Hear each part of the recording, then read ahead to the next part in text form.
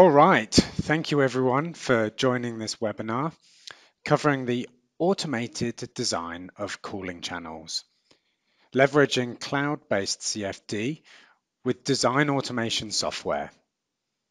So thank you very much for joining us today. My name is Steve Lene.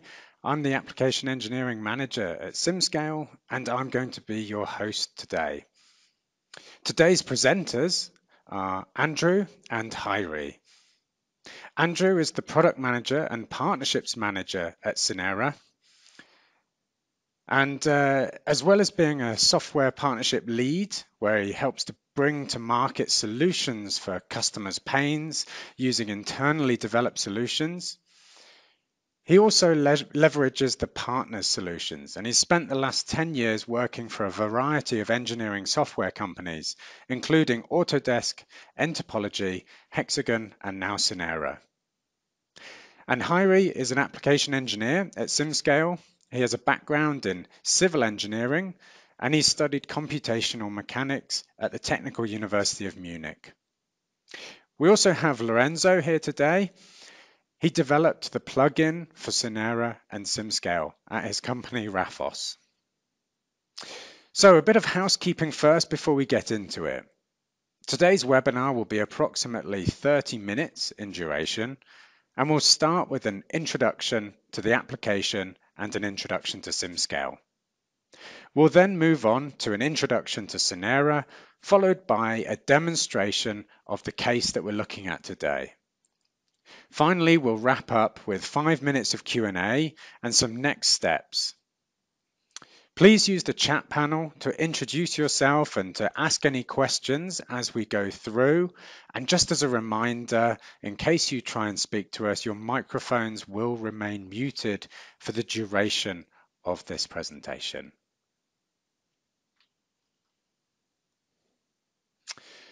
Okay, so what is the case that we're going to look at today? Well, just to position it, manufacturers need to design cooling channels for dies and molding equipment to increase cycle time while meeting the stringent quality assurance objectives that they have set. However, often the design of the cooling channels is restricted by the industry best practices.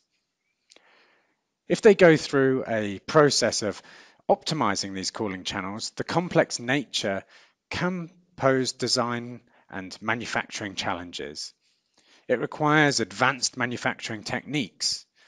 One common pain point is the limited exploration of optimum cooling channel designs due to the complexity and time and cost constraints that the project has.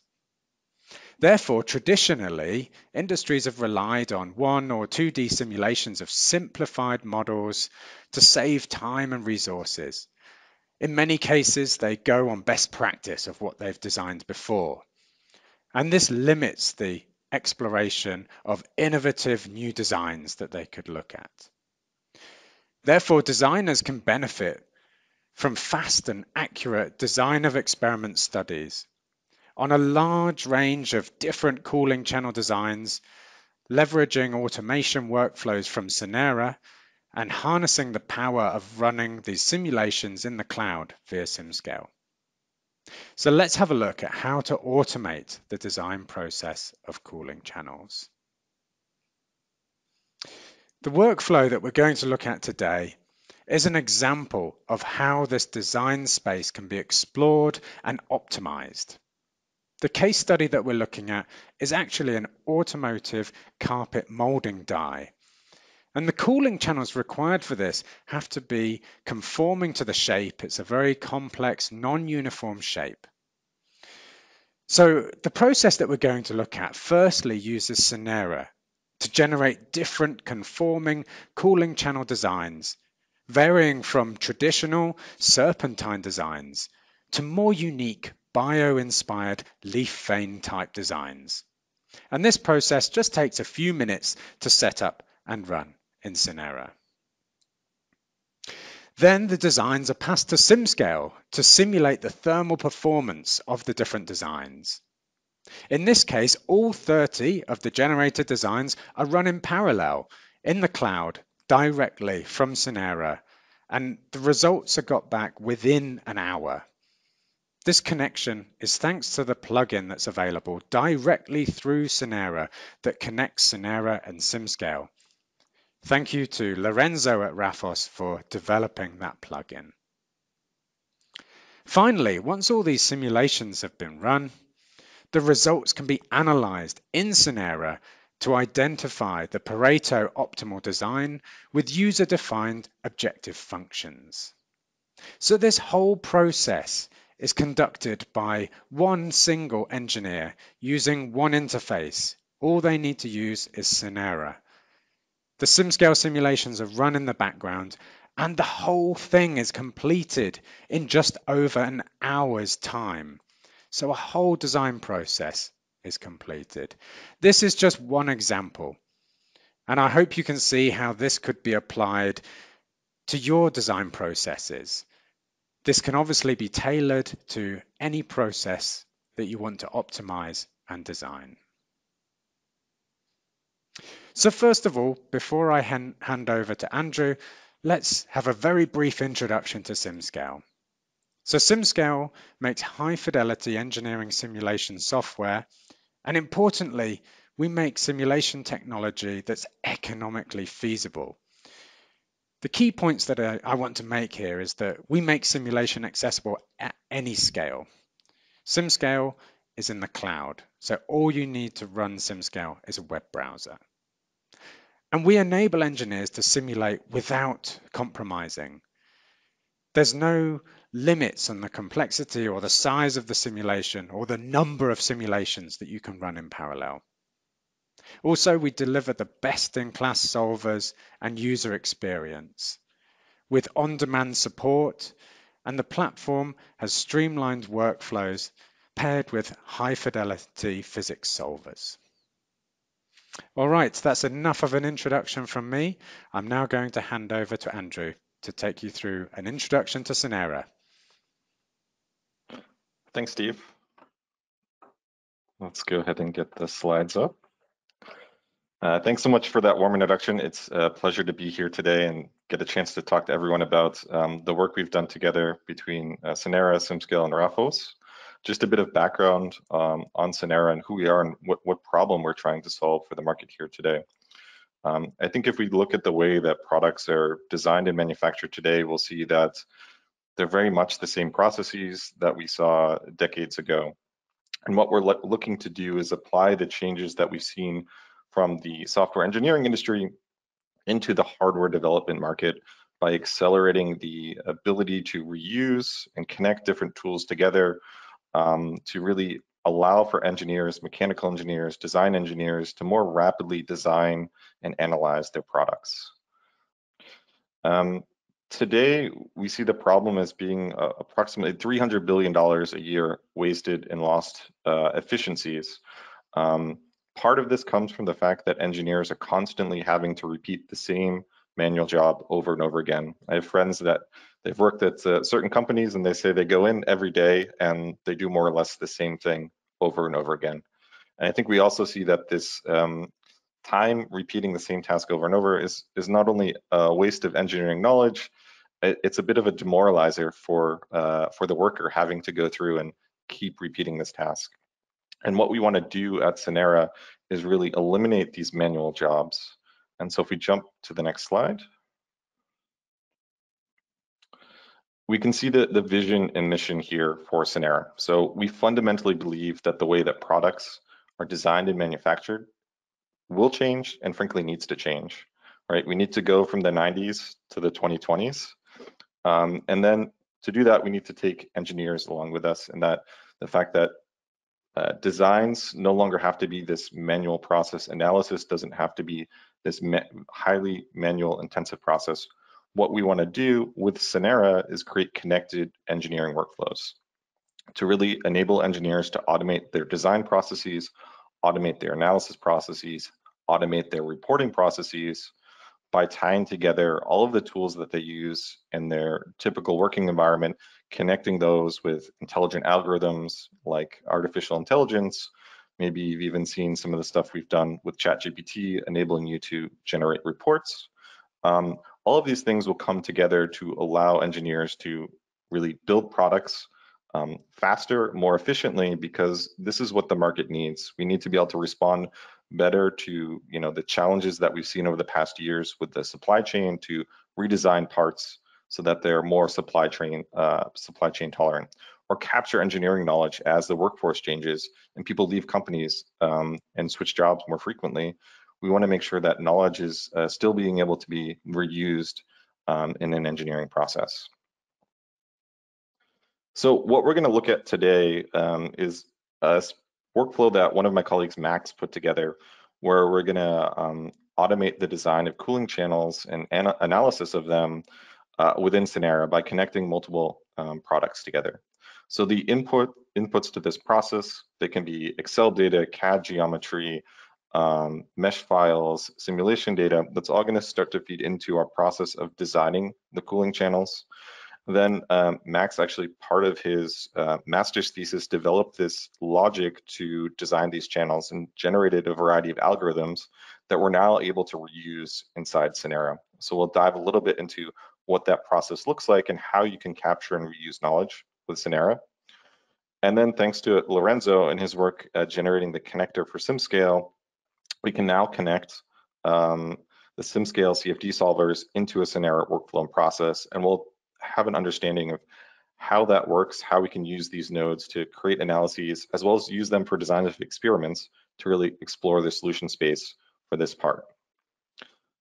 And then in the end, we'll do a bit of post-processing, but really the core here is going to be capturing some of those key KPIs to really give us an assessment of which of these designs we want to move forward with and maybe take a closer look at within the SimScale platform. So I'll pass it back to Hari now to share a bit of what's going on from the SimScale side. Perfect. Thanks, Andrew, and a warm welcome from my side to everyone attending today in the webinar. So we've seen now a very quick overview of the project synopsis from the Synera point of view, which we will dive as well into deeper in the live demo. But now let's take a look on what are we doing behind the scenes in SimScale for those simulations that we are running. So let's remind ourselves very quickly, what is the goal that we are trying to do? For any particular case regarding cooling channels, we always start with an empty casting mold, right? And we need to figure out what is the best cooling channels layout that allows us to ensure uniform cooling. Why? Because we need to reduce the warpage. We can optimize the energy efficiency too by minimizing the pressure drop. And it's very important as well to reduce the cooling cycle times, because if we scale this up and we talk about mass production, it becomes very important that even a reduction in seconds in the cooling process would result in profit in the end. Now, here I'm showing one example of those simulations that we have ran. So the boundary conditions, or basically the setup of those simulations, is consistent among all of them so that we can get data that actually makes sense. So at the top boundary, we see a velocity inlet at 1 meters per second. The coolant is supplied at 6 Celsius degrees. At the bottom, we have a flow outlet pressure. And on the top surfaces of this casting mold, we have a surface heat load of 250 watts per meter squared that represents the heat source that we are trying to cool. Now, we've ran in total 26 different simulations, completely automated directly in Synera. We ran them through the SimScale API. Those are on the bio-inspired cooling channel layout. We've ran as well some simulations on the serpentine cooling channel, which I'll discuss the results comparison between those two later in the presentation. Now, that's it from the project synopsis regarding SimScale. Now I'll pass over again back to Andrew so that we can start the live demo process. All right. So hopefully everyone can now see the Synera platform here. For those of you that aren't familiar with Synera, the interface is a low-code environment. So on the left-hand side, we have the canvas where we can create some nodes. So maybe we want to do addition here, and let's zoom in and we can see that. And on the right-hand side, we have the viewport, which is pretty familiar for most folks that have worked with a CAD or FEA tool, where we're going to be able to visualize some 3D geometry. But real quick, if we look here on the canvas, we can start to do a few different things. So maybe we just want to add a few numbers together. Obviously a pretty trivial operation, but let's just see how that would look here. And again, I can very quickly add nodes to my canvas. And let's just say I want to add 5 and 5. And we can see the result obviously is 10. Now, typically your typical engineering tasks aren't going to be so trivial as adding two numbers together, but hopefully this gives you a little idea of how this environment works. So let's jump over to the cooling channel workflow. And obviously this is a much more interesting engineering problem than adding two numbers together. So what we're going to look at is the process of generating the cooling channels. And let me just turn this off. And we can see here are the results of the analysis we did from with one of our optimized designs. But this entire process, as we saw before, is encapsulated inside the Synera workflow, inside the Synera canvas, whether it's the post-processing of results, setting up boundary conditions, or the actual generation of the geometry. The nice thing here is that this is all represented in a visual manner. You can see that we add some comments here in different places to help other users understand what's going on within this workflow. As I mentioned, I wasn't the engineer that put this workflow together today. It was my colleague, Max. The nice thing is that I'm able to pick up and easily understand what's going on here. So this whole process started, let's get rid of our simulation results here. This whole process started with importing CAD geometry. And this is our starting form of the mold that we want to use here. Now, I'm not going to go into the details of every node that we're using on the canvas here, but we start to extract different geometry in different points, whether we want to grab a surface that we want to generate actually our cooling channels along, or other geometric aspects that we're going to use within the optimization process. So as we move through this workflow, we can start to see different areas where we start to provide inputs. Now, my colleague Max has created this own function within Synera, so not just limited to the capabilities that we ship off the shelf, but he's created his own function to really generate the paths that we're going to use for these cooling channels. And then he has another function to actually optimize the layout of those. So let's take a look at what some of this looks like. So the inputs to the process here, of course, are going to be our tool body. We're going to want to have some start and endpoints. If we look here, we can see some two different mesh geometry. This is where our inlets and outlets are going to be applied to our geometry as we create all of this inside Synera. So the nice part about Synera is not only can we import CAD geometry, but we also have full access to the Parasolid modeling kernel, so you can actually generate actual CAD geometry inside Synera, not just meshes. Right, and so what we're going to end up with again is we're going to end up with this geometry here as a full BREP model. Now we can see in this process we have a number of different variables. Maybe let's take a look. So we have the levels. This is again fully user definable here with the sliders, and we can see these are just the bifurcation points, the number of bifurcations that we have within this cooling channels that we've generated, as well as some values to tweak the angles at which these channels start to split from one another. What's nice is if we actually go down, we'll take a look at maybe some of the unoptimized channels. If I drop down here, we can see the initial curves that we generate from this process, right? Looking quite a bit different than the initial geometry that we had here. But again, Max has encapsulated his knowledge into how to optimize these cooling channels into the process here. And now we can actually see that we end up with more refined channels, smoother channels. And the whole point of this now is we end up with a set of curves here that we're actually going to use to generate the solid geometry. So I'm going to go ahead and I'm going to hide the display of these. And let's jump back up to the workflow here, and we can actually see we've generated a few functions here to generate the channel geometry. This is starting with all of our curves, right? We want to define some inlets, some radiuses for this geometry. And then at the end, we end up with our final geometry that we're going to use in our analysis process. All right, all of this through user encapsulated knowledge, leveraging the functions inside Synera. Now, the next step of the process, obviously, we need to analyze this and understand. But the nice part about Synera is we also have the ability to do design explorations. So in this case, we can set up a few different parameters. I mentioned the levels. the number of bifurcations that we have in this process. That can be one of the design variables that we have in our design exploration, as well as that split value, the amount that these channels are kind of separating from one another. Also a value that we're able to explore in our design exploration. Hari mentioned earlier, we ran approximately 30 different analyses, and that came from this design of experiments that's built in here. So we're just going to take a look at this one example, which we thought was the one with the lowest pressure drop, and let's step through the process now of getting that set up in SimScale. So we've generated a few values here that we want to start to use based on the input geometry. We're going to end up with a project name, as well as some data that we're going to start to pass into setting up the boundary conditions for SimScale.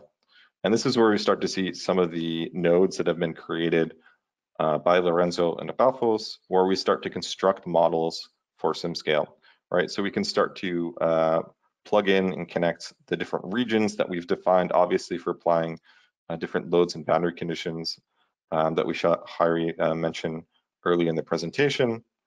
We have full access to being able to mesh the model using SimScale. Obviously, this is all happening on the cloud, and we're just receiving back some REST calls to help us understand the status of different operations as we go through the workflow here. But you can see it's a pretty typical simulation process thanks to the SimScale API that's accessible there, where we upload geometry, perform some meshing operations. We're going to update our model, and then we're going to run the simulation with the boundary conditions that we've applied to our geometry. In this case, we can see it took about 16 minutes now. Imagine that 16 minutes applied happening in parallel to 30 different analyses for our parts here. And of course, we can go back and pull our results and look at different values, results fields for our geometry. So let's turn that off. And again, we can see one where we've taken a look at the pressure actually inside the cooling channels that we have here. And again, the nice part, this is fully parameterized. So as we have multiple design iterations, as we change inputs, this whole process can cascade and regenerate the results from our process here, thanks to all of this being a connected workflow. No manual interactions required here. Again, we also have the ability to visualize some results. If we want to visualize temperature fields, things like that, that's all possible inside Synera. Now, obviously, there's a lot more capabilities that you need when trying to maybe post-process results or analyze some of these results. Maybe you want to look at some transient analyses, which I know Hari has run on a few of the cooling channels that we have here. So I'm going to pass it over back to Hari to show us some of the more in-depth capabilities of the SimScale platform. Cool, perfect. Thanks, Andrew. I'm quite thrilled that now we are in an age where such automations are actually possible, because it really streamlines the workflow quite well. And now just give me 1 second to share my screen, and we can take a look behind the scenes now, what is really happening inside SimScale regarding those simulations. Cool, here we go. So I assume that at this moment you are seeing my screen. Yes. Perfect, perfect. So right now I am inside the SimScale dashboard. So before getting into the dashboard and then looking at the SimScale simulation, let me just provide you with a small intro to SimScale itself.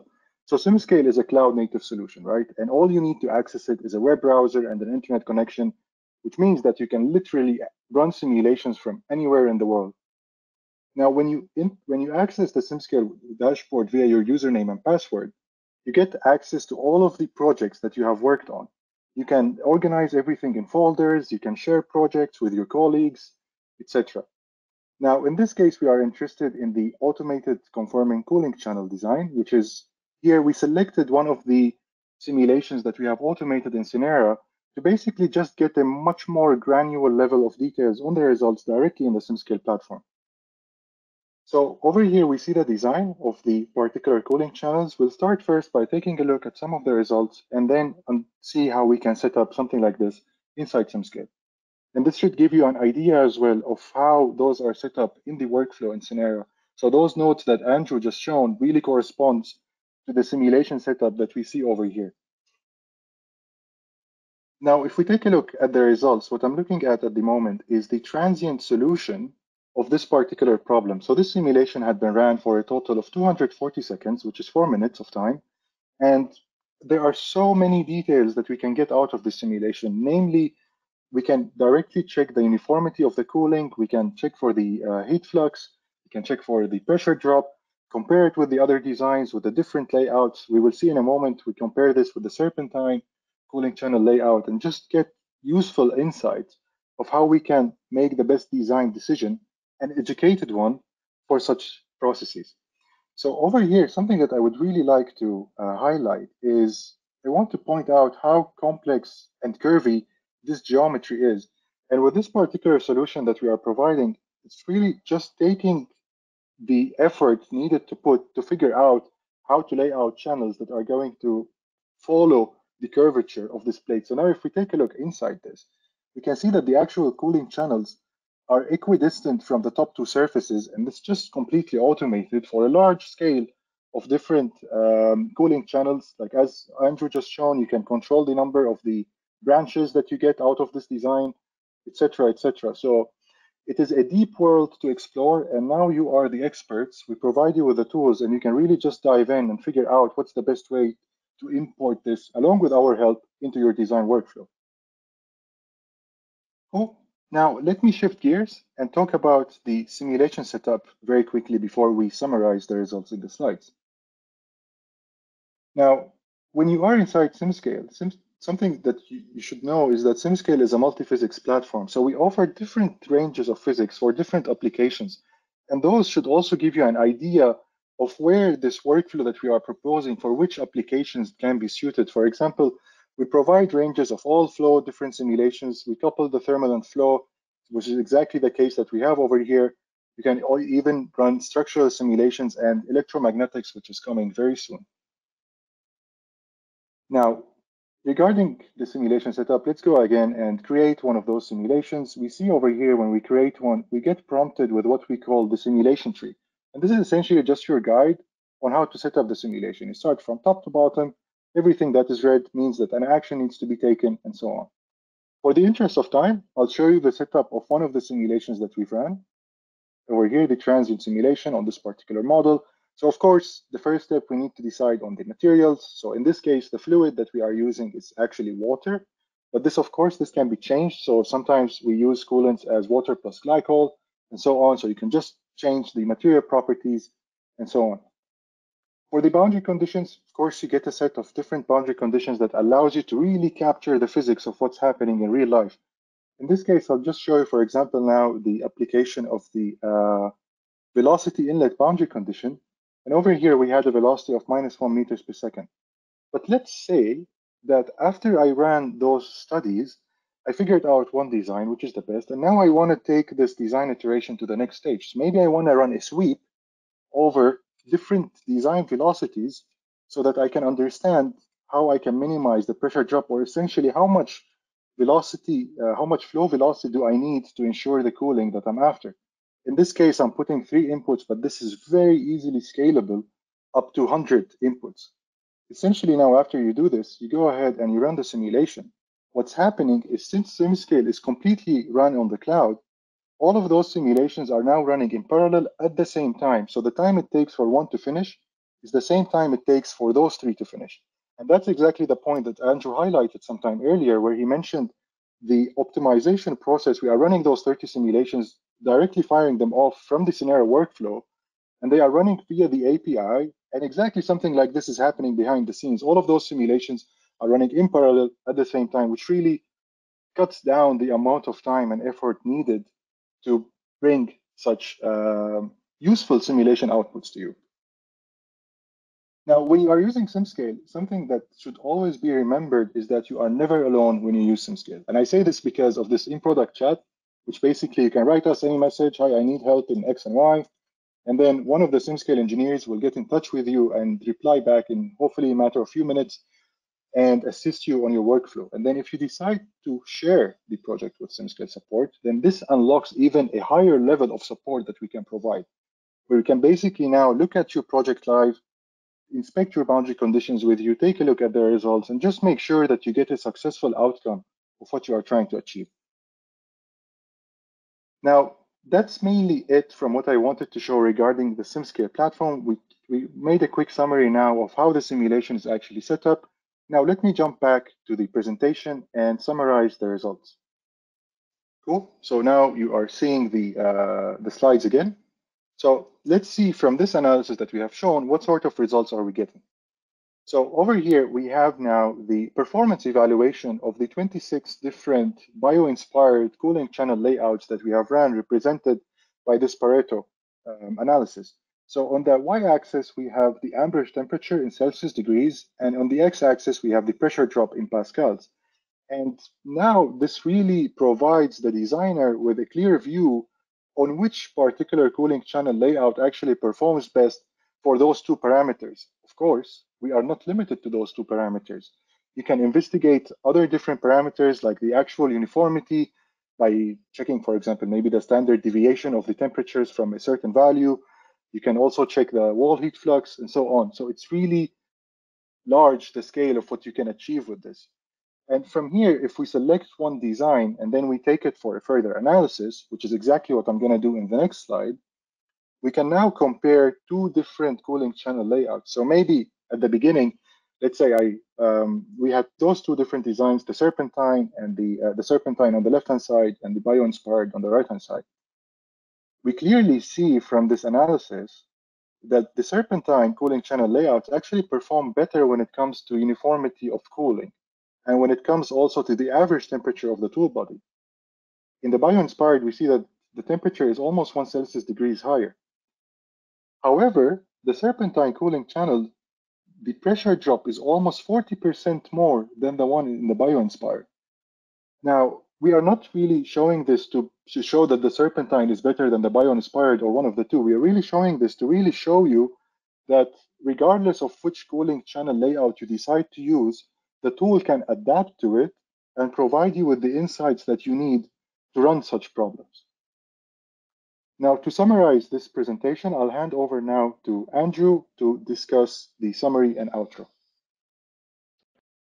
Thanks a lot. Yeah, I think you really hit the nail on the head there. That, you know, the goal of this is not to say that the generative style is better than the serpentine style, but I think one of the biggest challenges that we see in the industry is that people don't have enough time to simply make a solid evaluation of different approaches, right? If we think about a typical project, you have a time deadline, right? You have a couple of weeks where you need to make a decision on which approach you're going to go with. And I think what we've seen here by the combination of Synera with the automation workflows and the scalability of SimScale and being able to run all of these analyses on the cloud is really you're able to come to that decision-making point much faster within the timeline that you have to say, okay, actually, I can't go with the generative approach because it's actually less performant on the criteria that I need, right? And what we see is that, you know, a typical design approach, you're going to be able to do one iteration every 4 to 5 days, right? You've got to manually start constructing this in your CAD tool. Your CAD engineer is going to need to pass something over to the analysis team. They're going to have to set up the analysis, get it maybe running on a local machine. Maybe they're going to queue it up on the HPC. And this all takes a few days to go through the process. You know, we're interfacing with multiple different software tools. Multiple users are going to have to generate the analysis outcomes, the CAD geometry. So really in the span of a couple of weeks, you've got maybe only 2 or 3 opportunities to make real evaluations of different designs and different design approaches. Now with Synera, what we've done is we're able to do an iteration essentially every 20 minutes. We've got one UI that the user needs to interact with, and we can have multiple engineers coming together to store their knowledge in a single engineering workflow to eliminate the need for handovers, right? So once those design process has been created, Max had created the design process for us to generate these cooling channels, we can then automatically reuse that and start to iterate through different design possibilities. And so in this case, you know, we could do over 500 different designs in the span of a 2-week project, whereas before we could only get to 2 or 3. And that really enables you to come to the conclusion of which approach is the best approach to use moving forward. And I think that really speaks to the the power of combining these two products together. And I think now we have a bit of time for Q&A, if I'm not mistaken. Yes, that's indeed correct. So let's jump in now to the Q&A session. And allow me just a moment to read through the questions and select a few ones. Cool. So we have one question, which is how to set up the connection between Synera and SimScale. I can answer that. Lorenzo, do you want to answer it as you've created this connection? Sure. Maybe if you can go back to your workflow here. Yeah, to the workflow. Yeah. So what we've tried to achieve with this is to create nodes that are simple enough, but also powerful enough to give you the possibility to basically build any workflow in terms of CFDs. Now, this means that you've got components like just to create a new project. You've got a node to set up a simulation, a node to define boundary conditions, and each one by themselves, they're just very monadic operations. But then you can construct very complex workflows as the one we're seeing here, and hopefully with those you can build anything. Of course, we are still building new nodes, trying to expose basically all the APIs that SimScale is giving us. But in principle, yes, there's the sky's the limit. Hope this answers the question. And maybe just an additional comment in terms of the accessibility there, right? So this connector to SimScale is accessible with the token-based licensing system of Synera. You still do need a subscription for SimScale. We're just acting as the connection point there, but it's fully accessible. If you're a Synera customer today, you can hop on the marketplace and simply download the add-in. Perfect. Thanks a lot, Andrew and Lorenzo, for the answers. It makes it quite clear. Let me read through the questions. We have another question, which is the master thesis from Max accessible for public? Are you aware of this information? I think I'll need to check with Max. I think he just presented it within the past week or two. I know he's quite happy to be finished, so I'm not sure if it's public or not yet, but I think we have your contact details. If you've asked a question, we can definitely reach back out to you and share what content we can, or maybe even you can have a conversation with Max yourself and understand a bit more of what he's done. Perfect, cool. Another question that we have, which maybe I can take, which is could we use a temperature field to optimize the channel layout iteratively? So at the moment with this workflow that we are using, we are basically running a design of experiments that is essentially we generate a large space of designs, and then we run simulations on those designs. We select the best one, which we take for a second design process. From this design that we select, we can, of course, utilize the information from the temperature and use those to enhance our next design. At the moment, Andrew, please correct me if I'm wrong, but do we have now a feedback loop present, or is this something that we plan to develop in the near future as well? I think I was going to say, I don't think the feedback loop is existing yet for like a closed feedback loop optimization in the workflow that we've shown, but it should be possible.